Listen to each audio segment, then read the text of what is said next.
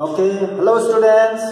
Once again, let us resume our explanation of chapter 1, and the chapter was the tale of Peter Rabbit. The tale of Peter Rabbit was a very simple and beautiful story that we read yesterday. It was half done. Now, let us recall it, what we had seen yesterday, how the story progressed. To recall, 4 little rabbits were there, 4 little rabbits, Flopsy, Mopsy, Cottontail and Peter. Their mother told them that they could go into the fields or down the lane, but restricted them from entering into Mr. McGregor's garden. Mr. McGregor's garden, mother had strictly told them not to enter into Mr. McGregor's garden. However, we saw Peter was a very naughty and mischievous of the 4 rabbits. So, Peter did not listen to what the mother said. He disobeyed and entered into Mr. McGregor's garden. Now, he entered into the garden. After moving a little bit in the garden, after eating some radishes, some French beans and lettuces, then he saw McGregor, and now he wanted to run, but he could not find the way back. So Peter could not find the gate to come out of the garden. Then he was chased by Mr. McGregor. He ran and was followed by McGregor. Finally, McGregor was tired and he entered into work again.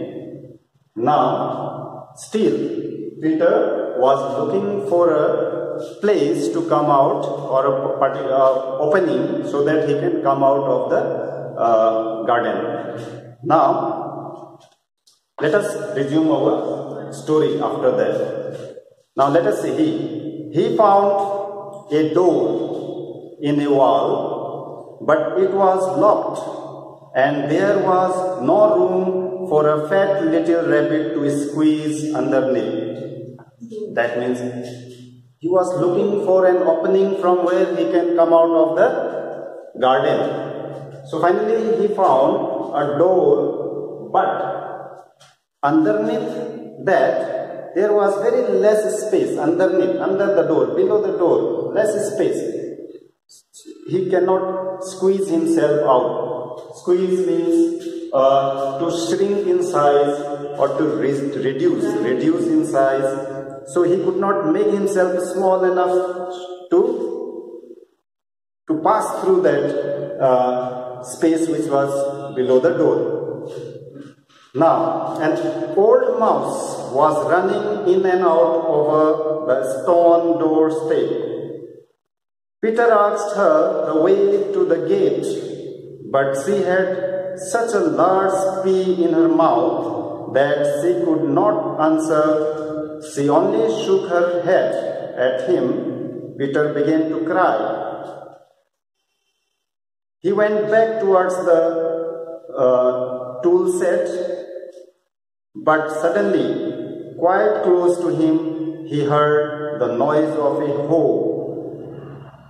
Screech, scratch, scratch, screech. Now, the hoe, he went back towards the tool set. But suddenly, quite close to him, again he heard some sound, and that was the sound of a hoe. Now, what is a hoe? Hoe is a garden tool to pull out wild plants and to remove large pieces from the soil, large pieces of mud or whatever wild plants are there. To pull them, you have a garden tool that is called hoe. So that was being used by someone. That is what Peter heard, the sound of a hoe. The sound is mentioned here as screech, scratch, scratch, screech. Now the first thing he saw was Mr. McGregor hoeing onions. His back was turned towards Peter, and beyond him was the gate. Now, as he looked, he saw the owner of the garden, Mr. McGregor. Now he was busy in his work. He was hoeing with the hoe. He was doing the work, hoeing the onions, and his back was towards Peter. Now Peter saw behind him was the gate. Now Peter started running as fast as he could go. He slipped underneath the gate and was safe at last in the wood outside the garden.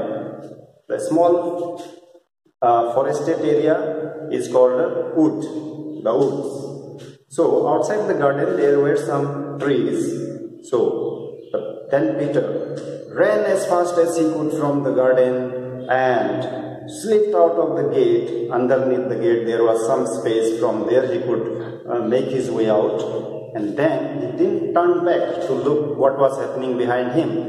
He ran and ran and ran, finally reached his home. Peter never stopped running or looked behind him till he got home. He was so tired that he plopped down upon the nice soft sand on the floor of the rabbit hole and shut his eyes. His mother was busy cooking. Okay, now he reached home. He was very tired. He had a great day that day, full of miseries, unfortunes. So then, as soon as he reached home, he flopped in the soft sand. Flopped is the past tense of flop. Now, to flop means to fall. So, flopped, fell. He fell in the sand, in the soft sand. Finally, he was relaxed. He has reached his home and shut his eyes. His mother was busy cooking. She wondered means done with his clothes, because his clothes looked rather dirty. Peter was not very well during the evening. Peter felt somewhat like sick during the evening. His mother put him to bed and made some chamomile. Now chamomile is a type of dried flower used for making tea. It is a type of used for making tea, that is chamomile. So made some chamomile tea and gave a dose of it to Peter, because from ancient times, from centuries, chamomile tea is taken by people and it is believed to have some benefits for our health, some health benefits in the chamomile tea. Now seeing Peter sick, mother prepared chamomile tea and gave him a dose of it.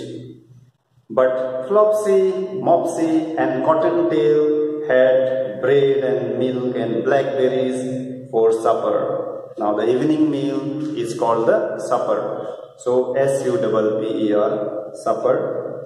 Now Flopsy, Mopsy and Cottontail, the three of them were having a good time eating their good meal, bread, milk and blackberries. However, their brother Peter, who was rather naughty, he only had to take a dose of medicine in the form of chamomile tea. So finally the moral of the story is that we should be obedient and listen to our elders.